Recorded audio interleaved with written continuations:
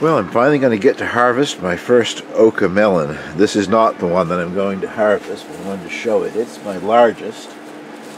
I don't know. I don't like to say there isn't a tendril, because I found a tendril on the one before that I claimed there wasn't one, so there's probably one there somewhere, but it's greener than the one that I'm going to harvest anyway. I am tracking an actual rainstorm that's headed this way. 2 radar systems, one in the US and one in Canada, that you can access on the internet, and they both show that the rain is not very far away from us right now, which is wonderful. All summer we're finally going to get a rainstorm in, well, mid to late September here, but let's pick a Oka Melon and see what it's like.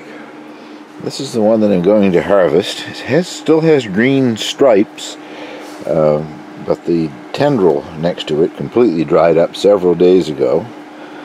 Yesterday or the day before, I come out and there was an ant walking over it, so I thought, okay, if it's starting to smell ripe enough that the ants are thinking about having it, I think I will take it in the house and see what it's like. I guess that's cantaloupe size, right? About the size of a good sized cantaloupe that you'd buy. Altogether, 6 or 7 there that are going to, I think, will ripen, and numerous other small ones that I suspect just won't make it. Our days are getting shorter and nights are getting colder. Let's go see what's inside this thing. I'm sure you can hear Angel's toenails in the background. Angel is never far away. Hardly ever lets me out of her sight.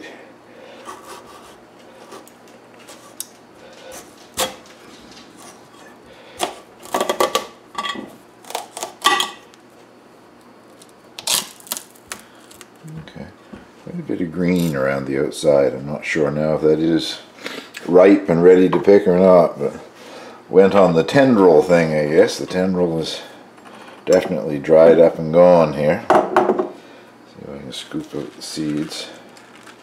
Well, there are seeds, but it's not as seedy as I have seen in some other melons. If I like it, I'm going to save the seeds, because it is an open pollinated heirloom variety, and I don't believe there was anything else in the hoop house that it could have cross-pollinated with. The closest relative of it in the hoop house would have been zucchini, and they were quite a distance away, so I suspect they just pollinated themselves. Well, what do I do here? Cut a little wedge off of it, I guess. One thing I'm pleased, they're not all ripening on the same day. Whatever it was I grew once before for melons, I've only done it a few times. It seemed to me like they all ripened at once. I think that could have been left a while longer. But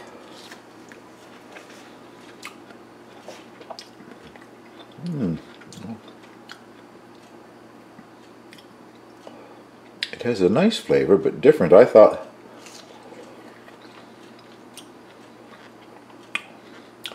it would be more like cantaloupe. Sort of tastes more like watermelon, even though it's yellow.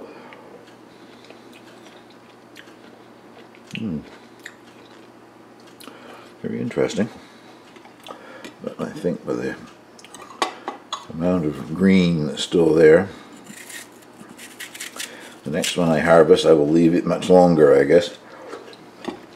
Maybe until these green stripes have all turned a beigey brown color on the outside. But it will be eaten. It's quite nice, but I'm surprised. To me, it tastes more like watermelon than cantaloupe.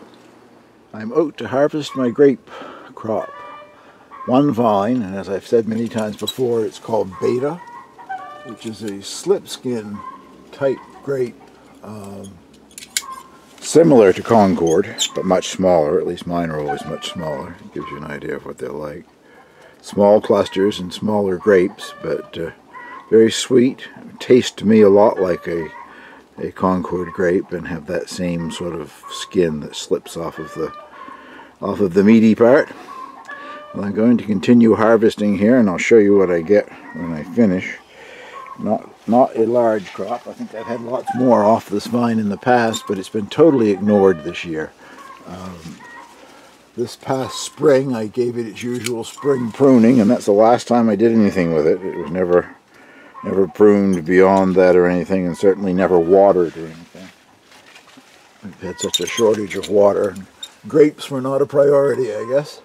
Don't have much use for them this year. I made jam last year and have lots of that still left to use. So these will be eaten as a table grape, and I suspect shared around the neighborhood. So I'll show you what I get when I finish.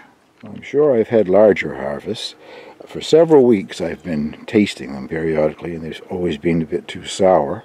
And now I think probably for close to 2 weeks I just forgot about them, and they're overripe.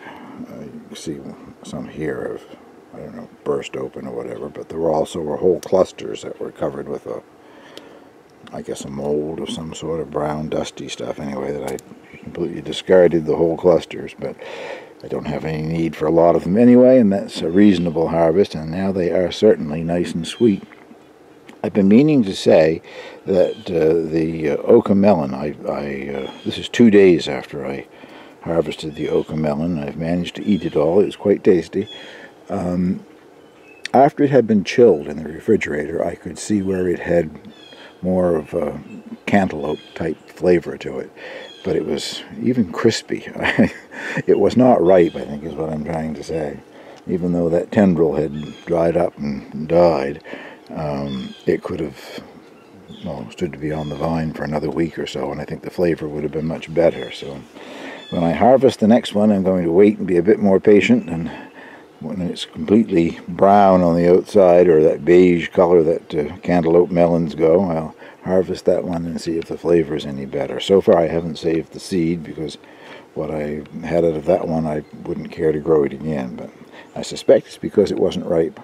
Well, this will be my last potato reveal of the season. I only grew 5 containers. I think with the luck I had in growing them in the ground with what I was calling moles, and several people have corrected me and said that moles don't eat vegetables, it would be voles. I don't care what you call them, I guess. Miserable creatures, whoever they are. They destroyed a lot of my potatoes, so I think next year there will be more potatoes grown in containers, and probably none grown in the ground unless a few volunteers come up.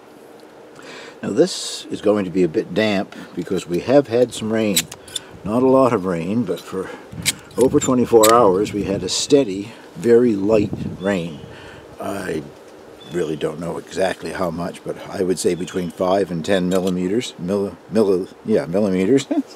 I always get my millimeters and my milliliters mixed up, but I guess that would be millimeters.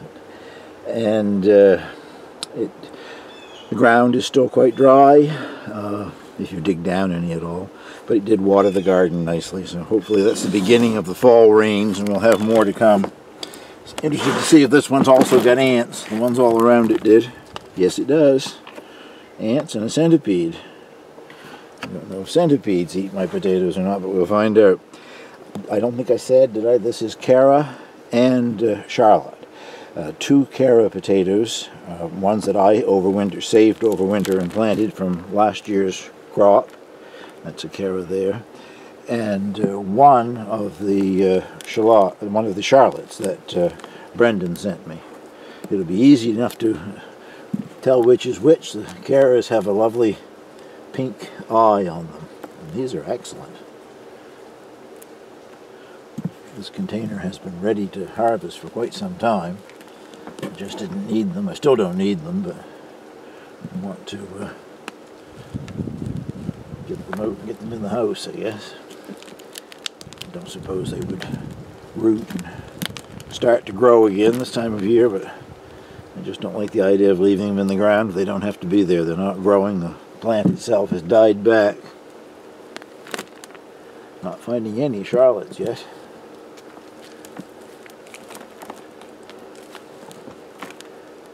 There's one. Coming into the Charlottes now, I guess. I've got to remember to save both Charlotte and Cara out of this batch for next year's garden. I like both potatoes very much. Just cooked some Caras yesterday. Steam cooked them again. I like that method. Works very well.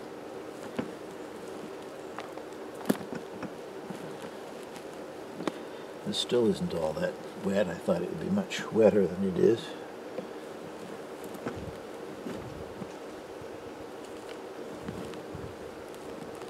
Make sure I get everything before I move on, if possible. Actually, it's barely damp. As I said, we didn't get a lot of rain. It rained steadily for practically 24 hours, but it was a very, very light rain.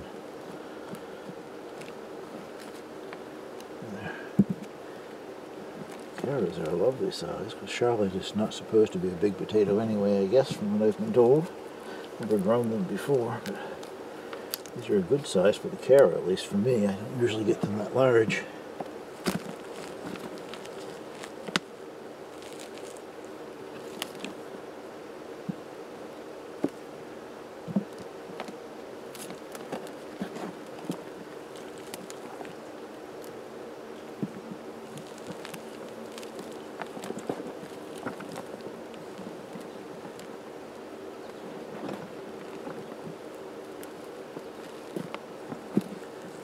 Oh, I guess that's that.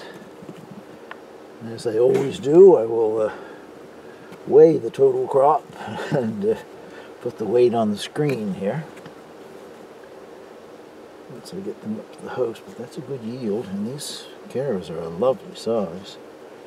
I'll pick up some of the smaller ones, I think, to save for seed potatoes. I'm going to want those. Not that many of the Charlotte, but there was only one Charlotte seed potato in there. I've got to save, probably have to save most of those for next year, I guess. I still have some Charlotte in the house that I haven't finished eating yet.